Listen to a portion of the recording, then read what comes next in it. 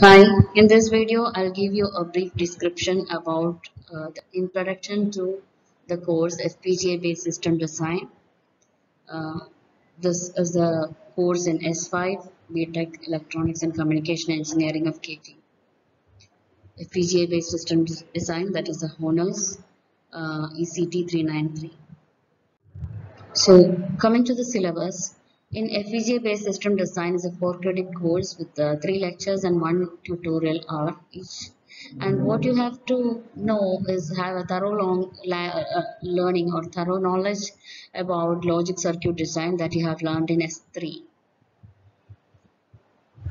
So in course outcome 101, you will be having an overview of the design of simple digital systems with programmable logic devices, design options, design methodology, and various Verilog programming and all stuff. And in CO2, you will be learning about analyzing the architecture of FPGA. And then in CO3, you have the design considerations of an FPGA. And in CO4, you will be designing simple combinational and sequential circuits using FPGA and also learn about the different FPGA family. Now, coming to the syllabus in detail, the first module you can see, I told you we will be learning about the design of simple digital systems. അപ്പോൾ ഇതിനകത്തുള്ളതാണ് digital system design options and trade-offs, design methodology, overview, high-level system architecture, that is behavioral modeling and simulation in Verilog. Verilog already പഠിച്ചതായതുകൊണ്ട് things will be more easier in case of module 1. And also you'll be learning a few combinational and sequential circuits in sequential design in Verilog. And apart from this, logic design പഠിക്കാത്ത ഒരു topic on state machine design, which was there in the previous scheme. State machine design ഇതിൽ പഠിക്കണം, and also the test benches. Test benches in logic design lab you are already familiar with. Now in second module, it is about programmable logic devices, their features, limitations, architecture, and the programming part. Module 3, FPGA architecture ആണ് പഠിക്കേണ്ടത്. FPGA logic cells, timing models, power dissipation, input output IO block architecture, അങ്ങനെ the architecture of FPGA in detail. Module 4 ൽ നമ്മൾ പഠിക്കുന്നത് design considerations of FPGA, that is we have the placement and routing, partitioning, and all things.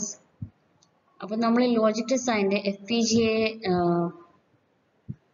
the last experiment in logic design Verilog ഉള്ളതാണ് FPGA kit, familiarizing the FPGA kit and how you program, how you do a simple program by downloading it to an FPGA kit. അപ്പം you can just recollect all those things. അപ്പോൾ അതിനകത്തുള്ള ഒരു various steps ആണ് these placement, routing, partitioning, everything, right? We can go into detail about all those in module 4. And module 5 you get to know about the different commercial FPGAs like Xilinx, Ultra, Actel, and all. Upon adinte various implementation of simple and sequential combinational and sequential circuits are also being dealt with. The textbooks that you have to get is one of them is FPGA based system design by Wayne Wolf. പിന്നെയുള്ളത് modern VLSI design, system on chip design by Wayne Wolf again. പിന്നെ കുറച്ച് reference ടെക്സ്റ്റുകളും തന്നിട്ടുണ്ട് that would be very helpful if you can get it. A few are already available online. നിങ്ങൾക്ക് ഒന്ന് search ചെയ്താൽ കിട്ടാവുന്നതേ ഉള്ളൂ online books. And apart from this, first module ഞാൻ നോക്കിയിട്ട് കുറച്ചുകൂടി helpful ആയിട്ടുള്ള ഒരു ബുക്കാണ് Digital Design by Frank Wahid. If you can get that, ഇതിലെ കുറച്ച് ടോപ്പിക്സിന് you get ഒരു നല്ല ഡീപ്പ് നോളജ് കിട്ടാൻ നല്ലതാണ്. ഒരു നോട്ട് ജസ്റ്റ് an overview, നല്ല deep knowledge in digital design കിട്ടണമെങ്കിൽ you can take Frank Wahid Digital Design. Now you can see a model question paper. അതേപോലെ കഴിഞ്ഞ ബാച്ചിന്റെ question paper എടുത്ത് you can please check അതിൻ്റെ ഒരു pattern എങ്ങനെയാണെന്നൊക്കെ നിങ്ങൾക്ക് ഒരു idea കിട്ടും. And being the first batch, they had very easy questions. അപ്പോൾ ഇതിനകത്തായാലും you can see the first module is about ladder in design in Verilog. പിന്നെ behavioral modeling and simulation കാര്യങ്ങളൊക്കെ detailed ആയിട്ട് എഴുതാൻ. And you can go through all these things.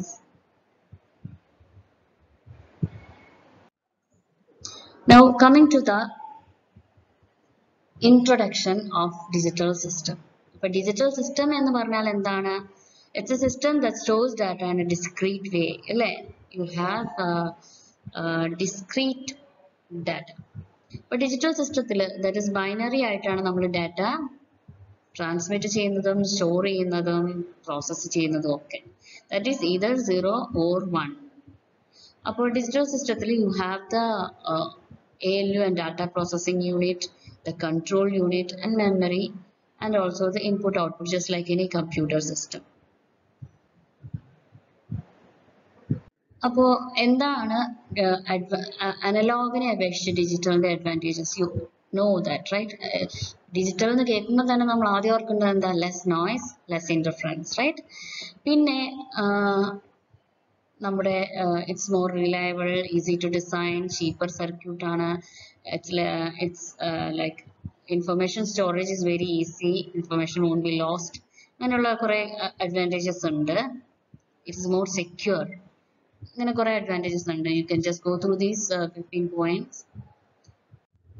And now coming to the disadvantages. Real world എപ്പോഴും എങ്ങനെയാണ്? Analogue ആണ് അല്ലേ? Give A voice, that is analogue.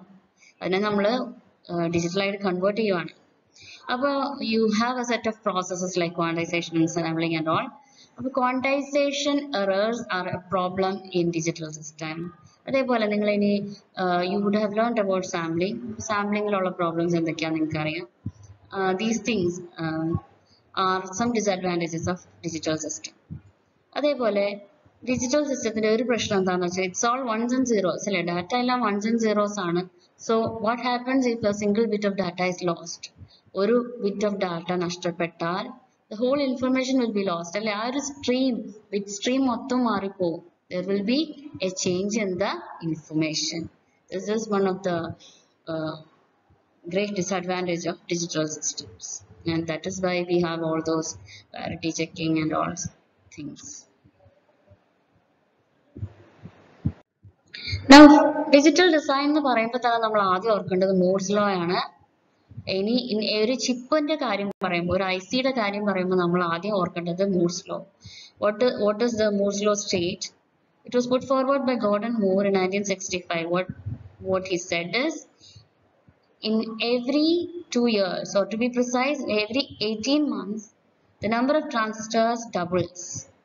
പണ്ടത്തെ ആദ്യത്തെ ചിപ്പ് നമുക്കറിയാം, Intel 4004. അതിന്റെ നമ്പർ ഓഫ് ട്രാൻസിസ്റ്റേഴ്സ് എണ്ണം കുറവായിരുന്നു. And now it is like more than millions, and it's billions, trillions of transistors in a chip. Now coming to the IC evolution. IC തുടങ്ങിയത്, IC is invent ചെയ്തത് ആരാണ്? Jack Kilby. That was in 1958-59. He made the germanium IC. That was followed by Robert Noyce, who made the first silicon IC. അപ്പം അതിന്റെ ഒരു IC evolution പറയുകയാണെങ്കിൽ, initially it was a small scale integration in which the number of transistors in a chip was just less than 10. 10 ട്രാൻസിസ്റ്ററിൽ കൂടുതൽ ഒരു ചിപ്പിൽ accommodate ചെയ്യാൻ പറ്റാത്തതായിരുന്നു small scale integration. പിന്നെ വന്നതാണ് medium scale integration, in which the number of transistors were up to 500. പിന്നെ വന്ന large scale integration, in which the number of transistors were in 20,000, up to 20,000. Coming to VLSI, very large scale integration ലാണെങ്കിൽ number of transistors were less than 1,000,000 transistors.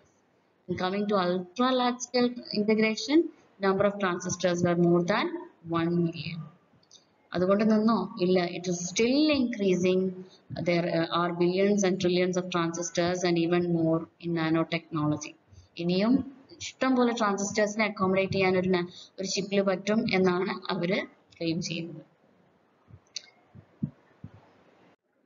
Now coming to the design abstraction levels. ഒരു chip design ചെയ്യുമ്പോൾ എന്തൊക്കെ കാര്യങ്ങൾ നിങ്ങൾ അറിഞ്ഞിരിക്കണം. ഒരു chip എന്ന് പറയുമ്പോൾ you have to go inside having the bigger picture അല്ലേ. അതായത് ഒരു ചിപ്പ് എന്ന് കാണുമ്പോൾ നിങ്ങൾ അതിനകത്ത് എന്തൊക്കെയുണ്ടെന്ന് മനസ്സിൽ കരുതി നോക്കുക. You start with transistors. ഏറ്റവും ബേസിക് ലെവലിൽ ഒരു ട്രാൻസിസ്റ്റർ ഉണ്ട്.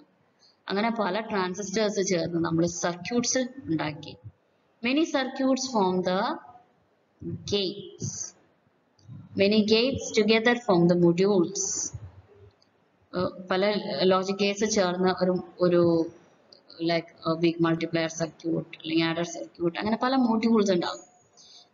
And there will be register transfer kind of register transfer level and the many modules integrate to form the whole system. അപ്പോൾ ഇതാണ് ഡിസൈൻ സ്റ്റേജസ് അല്ലെങ്കിൽ ആ ഒരു അബ്സ്ട്രാക്ഷൻ ലെവൽ. ഇനി നമ്മൾ ഉപയോഗിക്കുന്ന VLSI ടെക്നോളജിയിൽ we have to consider the coding part, the programming part and also the implementation technology അല്ലേ. പ്രോഗ്രാമിംഗ് സെക്ഷൻ VLSI നമ്മൾ ഉപയോഗിക്കുന്ന ഹാർഡ്വെയർ ഡിസ്ക്രിപ്ഷൻ ലാംഗ്വേജ് ആണ്. മെയിൻലി രണ്ട് തരത്തിലുള്ള ഹാർഡ്വെയർ ഡിസ്ക്രിപ്ഷൻ ലാംഗ്വേജസ് ആണ് നമ്മൾ ഉപയോഗിക്കുന്നത്. ഒന്ന് VHDL ആൻഡ് Verilog. ഇനി ഇംപ്ലിമെന്റേഷൻ ടെക്നോളജിയിൽ V commonly use FPGAs and CPLDs. ഇതൊക്കെ എന്താണെന്ന് നമ്മൾ ഡീറ്റെയിൽഡ് ആയിട്ട് കമ്മിങ് സെക്ഷൻസിൽ പഠിക്കും. Now, what is hardware description language? Hardware description in which we can describe any hardware using this language. അതായത് ഹാർഡ്വെയർ ഡിസ്ക്രൈബ് ചെയ്യാൻ പേര് പോലെ തന്നെ. ഇപ്പോൾ ഇവിടെ ഒരു ആൻഡ് ഗേറ്റ് തന്നിട്ടുണ്ട്. What does it mean? നമ്മൾ എയും ബിയും ഇൻപുട്ട് കൊടുത്താൽ സി കിട്ടും. And how is this Inter connection? എയും ബിയും ഇൻപുട്ട് എങ്ങനെ കൊടുക്കാം, എങ്ങനെ സി ഔട്ട്പുട്ട് കിട്ടാം. ഇനി വേറൊരു വലിയ സർക്യൂട്ട് ആണെങ്കിൽ ഈ പല ഗേറ്റ്സും അല്ലെങ്കിൽ പല സർക്യൂട്ടുകളും എങ്ങനെ ഇന്റർ കണക്ട് ചെയ്യാം അതിനെക്കുറിച്ചുള്ള ഒരു ഡിസ്ക്രിപ്ഷൻ ആണ് ഈ hardware description language. Unlike the software languages, ഇവിടെ എന്താ പല ഹാർഡ്വെയർ സെക്ഷൻസ് അല്ലെങ്കിൽ പല സർക്യൂട്ടുകൾ അല്ലെങ്കിൽ പല ഗേറ്റ്സ് തമ്മിലുള്ള ഇന്റർ കണക്ഷൻസ് എങ്ങനെയാണ് എന്നുള്ളത് ഡിസ്ക്രൈബ് ചെയ്യുന്നതാണ് ഹാർഡ്വെയർ ഡിസ്ക്രിപ്ഷൻ ലാംഗ്വേജ്. അപ്പോൾ നമുക്ക് രണ്ട് തരത്തിലുള്ള ഹാർഡ്വെയർ ഡിസ്ക്രിപ്ഷൻ ലാംഗ്വേജസ് ആണ്, Verilog and VHDL. To be more precise, it is VHDL.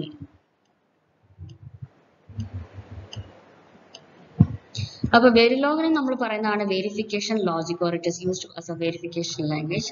While VHDL എന്ന് പറയുന്നത് very high speed integrated circuit hardware description language.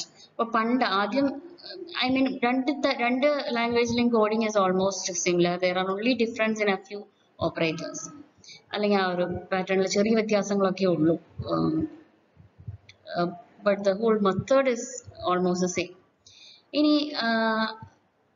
VHDL എന്ന് പറഞ്ഞാൽ കുറച്ചും കൂടി ഓൾഡർ ലാംഗ്വേജ് ആണ്, പിന്നെ ഡെവലപ്പ് ചെയ്തതാണ് Verilog. And Verilog is more ഒരു സി ലൈക്ക് സിൻടാക്സും കാര്യങ്ങളൊക്കെ ആയതുകൊണ്ട് നമുക്ക് കുറച്ചുകൂടി ഈസിയാണ് ആൻഡ് ലൈക്ക് VHDL. Now, രണ്ട് FPGA manufacturers ഉണ്ട്, Silence and Altera. They are the main FPGA vendors. ഇത് കൂടാതെ വേറെയും ഉണ്ട്, but these two main FPGA vendors. അപ്പോൾ അതിൽ സൈലൻസിന്റെ FPGA ഫാമിലീസ് ഇതൊക്കെയാണ്: Spartan, vertex, കിൻടെക്സ്, ആർട്ടിക്സ്, zinc. Spartan you are already familiar അല്ലേ. നമ്മൾ സ്പാർട്ടൺ, ആർട്ടിക്സ് ഒക്കെയാണ് we learn in logic design lab അല്ലേ. Spartan and you have the different series of these families. അപ്പോൾ ഇതിനകത്ത് നോക്കുക, ഒരു സൈലൻസ് സ്പാർട്ടൺ 3യുടെ കിറ്റ് ചിപ്പാണ് കാണിച്ചിരിക്കുന്നത്. അപ്പോൾ വാട്ട് ഡസ് ഇറ്റ് മീൻ? ഇതിനകത്ത് ഇതാണ് ഒരു ചിപ്പ്, സൈലൻസ് സ്പാർട്ടണിന്റെ ചിപ്പ്. ആൻഡ് അതിന്റെ ആർക്കിടെക്ചർ ആണ് ഈ കാണിച്ചിരിക്കുന്നത്. അതായത് ഇതിന്റെ ഉള്ളിൽ എന്താണ് ഉള്ളത്. You have A number of logic blocks inside this chip. അപ്പോൾ ഇത് എന്താണ് ഈ ചിപ്പ് നോക്കാം. ദിസ് ഇസ് സൈലൻസ് ആണ് വെൻഡർ, ഞാൻ പറഞ്ഞു. Spartan and XCS 2S50. What does it mean? FPGA Spartan 2 ആണ്, അതാണ് XCS 2 എന്ന് കാണിച്ചിരിക്കുന്നത്, 2S. ആൻഡ് പിന്നെ 50 എന്ന് കാണിച്ചിരിക്കുന്നത് എന്താണ്? 50 means there are about 50k gates, അതായത് 50,000 gates ഉണ്ട് this chip. And then you have this PQ208. What does it mean? Plastic quad flat package chip ആണ്, plastic quad flat package chip with about 208 pins. With 208 pins. And next comes a series of the chip. In each chip, I told you there are number of logic blocks. By oral logic block, you can configure a logic element. ഒരു full ആയിട്ട് നിങ്ങൾക്ക് ഉണ്ടാക്കണം. What you can do is അല്ലെങ്കിൽ വേറെ എന്തെങ്കിലും ഒരു circuit ഉണ്ടാക്കണം. അപ്പോൾ അതിൽ ഒരു ഹാഫ് ആഡർ സർക്യൂട്ട് ഇവിടെ കൊടുക്കാം in one block, and there is another circuit that can be given to another block, and these two can be interconnected. നമുക്ക് അങ്ങനെ ഔട്ട്പുട്ട് എടുക്കാം. അങ്ങനെ പല ലോജിക് ബ്ലോക്സും നമുക്ക് ഉപയോഗിക്കാം. There are about many number of logic blocks in this FPGA chip. അതുകൂടാതെ you have the memory. ഈ logic blocks നമ്മൾ കണക്ട് ചെയ്യാനുള്ള ഇന്റർകണക്ട്സ് ഉണ്ട്. And then you have the IO blocks to this 4 sides. ഇതൊക്കെ എന്താണെന്ന് നമ്മൾ ഡീറ്റെയിൽഡ് ആയിട്ട് FPGA ആർക്കിടെക്ചർ 3rd മോഡ്യൂളിൽ പഠിക്കുമ്പോൾ we will see. So this is just an overview of what you're going to learn. First, just an introduction to the course. So thank you for listening to me, and you can get more of the videos of this kind from the playlist, in which I'm going to put more videos.